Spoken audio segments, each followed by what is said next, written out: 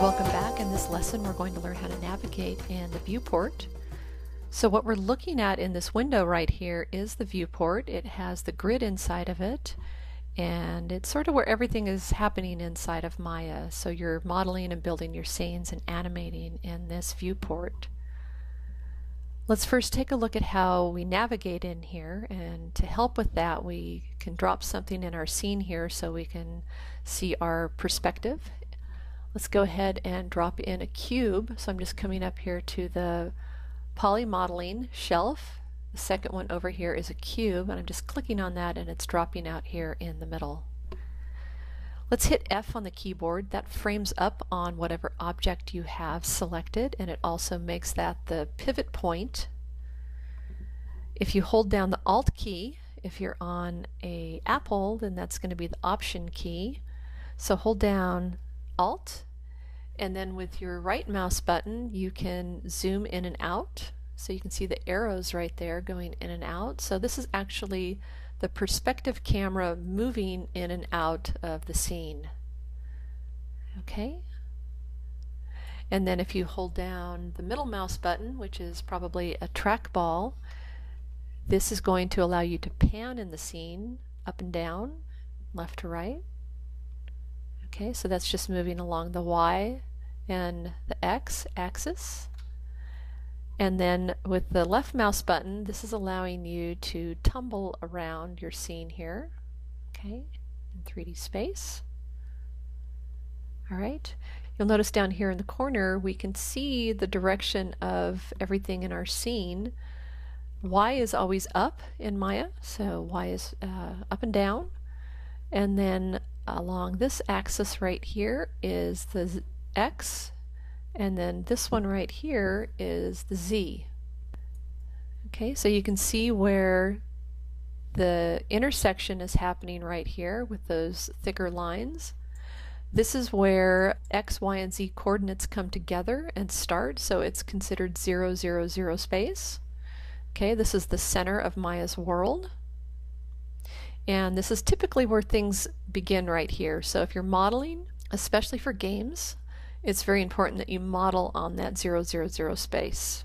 Okay, game engines are going to read things in based on this 0 space right here. So within our scene we drop objects in, as we did here, and we can also manipulate these around as well. We do that by using our tools over here, and we've got move, rotate, and scale. Okay, let's start with move. So you can see the manipulator for this has got cones at the end here for the different axes. So we've got green, which is the y-axis, up and down.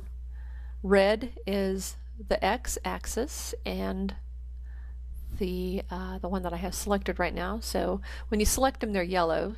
The blue one right here is the z-axis. Okay, and in between we've also got some of these flat manipulators right here. This allows us to manipulate both these coordinates at the same time. Okay, and along the grid here, so if we move things along the grid, pulling these, you'll notice over here in your channel box that it's translating along the different axes. So we've got X, Y, and Z. So I can hit Z and go back to that. Okay, looks like I bumped it a little bit right there. I'm just going to put 0 back in. Okay, so I can grab the X axis, the X manipulator, and move along that axis right here. Same thing with Z. And then in Y, it's going to go up and down. Okay. I can also come over here in the channels, in the channel box here, click, drag. So that's holding down my left mouse button, click and drag. Type in 0 and hit enter, and that will bring it back to the 0 space. Okay, let's switch over now to rotate. And this is the manipulator for rotation. So again, you can see the color coordination. We've got rotating along the Y, the X, and the Z. Okay, and then we've got this light blue one out here, the outer ring. If you click on that, That will usually let you rotate in all directions. Okay. Again, I'm going to click and drag in here, type in 0, bring it back. And then our last one down here is scale. So you get these cubes on the end here, and you can scale in each of the directions here. So Y, X, and Z. And then you can grab the manipulators in between here and then scale in those two directions. So I'm scaling along the Z and the X right here. I can also scale in this direction, so that's Z and Y and X and Y. Okay. The one in the middle that's light blue, this will scale uniformly. So if I take everything here and go back to 1, and I grab the one in the middle here, this scales uniformly in all directions. So I can scale it down, and you can see that these are all the same. Okay. Another way to move, scale, and rotate is by just selecting the actual channel over here, or the name of the channel. So let's say I want to move this up off the grid. I can click on that translate Y. I can come over here and middle mouse and slide. Okay. And that will allow me to move without actually having to grab that manipulator. All right. Again, I'm going to just 0 that back out. And let's take all of these back to 1 and just move out here. And you'll notice the grid here. So if we move along this grid, these are units that are correlating to how things translate and rotate and scale. So right now I just moved it in X in a positive direction. Okay, so it's just a little bit over 1 unit right here. So the grid is broken up in positive and negative. So if I push it over to this side of the grid, this is 0 right here, then it's going to go into a negative. Okay, same thing along the Z. This is negative. I've got it backwards here. Okay, so let's get it back here. Okay, so we've got a positive direction and a negative. Okay, this is positive, and then below the grid it's going to be negative. All right. Again, I'm going to 0 these out, bring them back. Okay, and you'll notice this manipulator lines up with this one over here. Okay, so if you ever get flipped around and you're not sure which way it's going, you can always tell right here. Right now we've got everything upside down, so we want to make sure that Y is always in the up direction. And so the grid, you can also snap along the grid. That is what these little magnets are up here. If we click on this one, and we go to W on the keyboard, which is the shortcut for move, we can snap on the grid here. So now you see it's snapping along each one of these grids. If I let go, we're at -4. I could pull it forward in Z, so that's a positive direction for Z. Okay, I can also grab it in the middle here and snap it back here to the center. Okay, so that's what snapping along the grid does.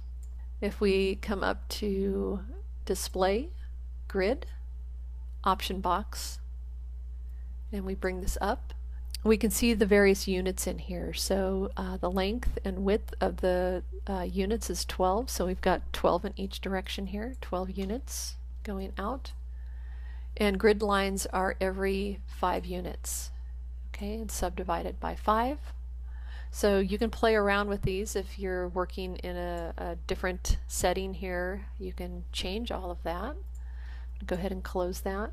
And then if we come under Windows, Settings and Preferences, bring this over here, and we go under Settings, we can see that we are working in our units as centimeters. That's the default. You can also change it to meters, inches, foot, yard, millimeters.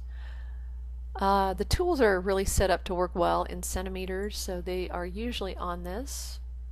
And this is just referring to frames per second. This is for animation, so 24 frames per second. All right. And again, the up axis is Y for the world coordinate system. Okay, so that's pretty much the default setting here. Okay, I'm going to go ahead and just close that. And then changing our panel layout right here, we can do that by coming under Panels, currently looking through the perspective camera. We can go to the orthographic views here of front, side, and top, so I can select the different cameras here. Okay. I can also create a new camera if I want to do that. I can have different panel layouts here. So if I want to switch over to a graph editor for animation, I can do that. Go back to my perspective camera. I can also use the shortcuts along here. If I want to go to a 4-panel layout right here, I can click on here. I can also use the space bar and just tap. So tapping between the single panel layout, tapping on the space bar will bring up the 4-panel layout, and then wherever I hover over, mouse over, I can go into that different panel. Okay. I can also use a marking menu by holding down the space bar, right mouse clicking, and then I can bring the cameras up through here under a marking menu and move much more quickly between the cameras. Okay, back to perspective. I can go to a 2-panel side-by-side, and I can also bring up what's called the outliner. So the outliner comes up as its own window, and the outliner shows everything inside the scene here. So the one we have selected right now, which is highlighted here in the outliner, is P-cube1, so P stands for polygon. Okay, if I were to drop a sphere in here and move that over, then we would see P sphere 1. Alright, there's pull-down menus here for each of the different panels. There's different ways of viewing things. Okay, different ways of shading. Okay, so we can go into an X-ray mode here, which puts on a transparency. You can see through there. Okay, we can go to wireframe, which is just the wireframe. We no longer see the shaded mesh on there anymore. Okay, and back to smooth. There's also hotkeys for that. I've still got X-ray on. Okay, and we've also got wireframe over shaded checked. Okay, so when I click on here, I can see the wireframe. I click off. There's no wireframe. If I want to see the wireframe while I have it deselected, I can choose that option right here. That's the shortcut for shading wireframe on shaded. Okay, and this will put a blue cage over your mesh and allow you to see your topology while you're deselected on that object. Okay, when you're selected, it goes to the bright green and the manipulator comes up on it. You can change your manipulator size by using the plus and minus keys to change that. Alright. And we have lighting here, so there's a default light in the scene. That's what's lighting up our space here. If we use no lights, everything's going to go black, and this is actually a really good way of looking at your objects in a silhouette mode. If you're working on a character and you want to check out the silhouette of that character, you can turn the light off. Okay, we go back to default.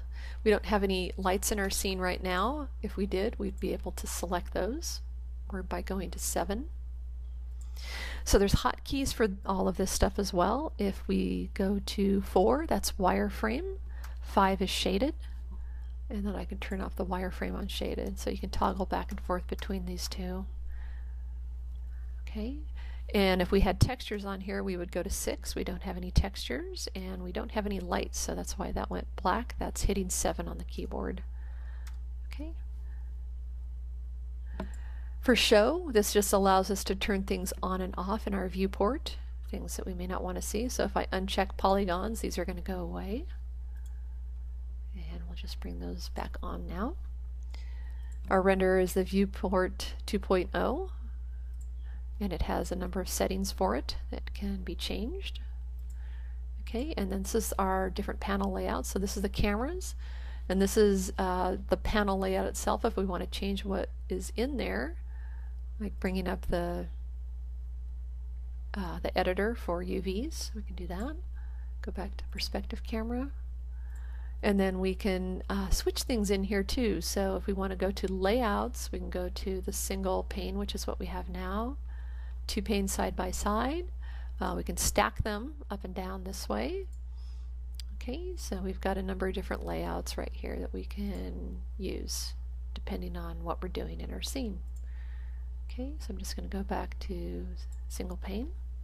All right, and a lot of these are just shortcuts for commonly used things under our pull down here, pull down menus. We can access the camera attributes, we can bookmark things, we can bring in our image planes, and a lot of these are going to make more sense once we start working in our scene.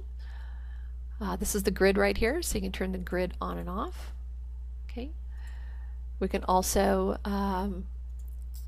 set up our view. So right now we're looking at the aspect ratio for high definition HD 540, and this is set up through our render settings. That's where that is controlled. It's actually right down here.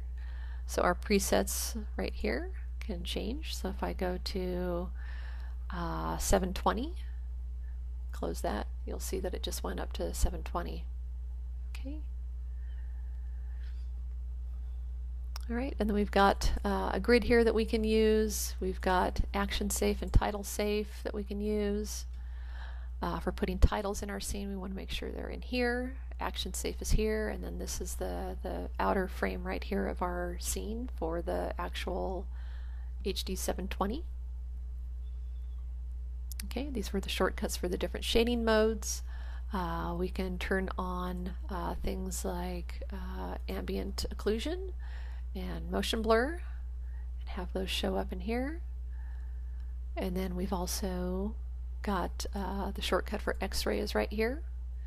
If we had joints in our scene and we wanted to see the joints in X-ray mode, we would have that. That's for rigging.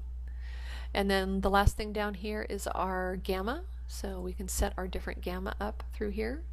It defaults on sRGB gamma, and it's currently on. This toggles it off right here.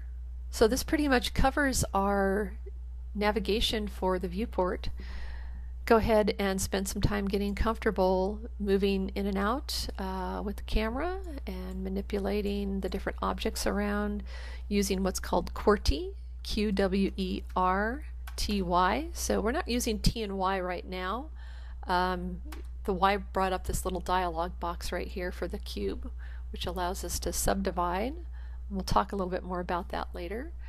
Q will make that dialog box go away. Okay, so get comfortable with QWERTY and navigating in your scene, holding down Alt and using the different mouse buttons. And we will come back in the next lesson and start learning about the components of polygons and NURBS.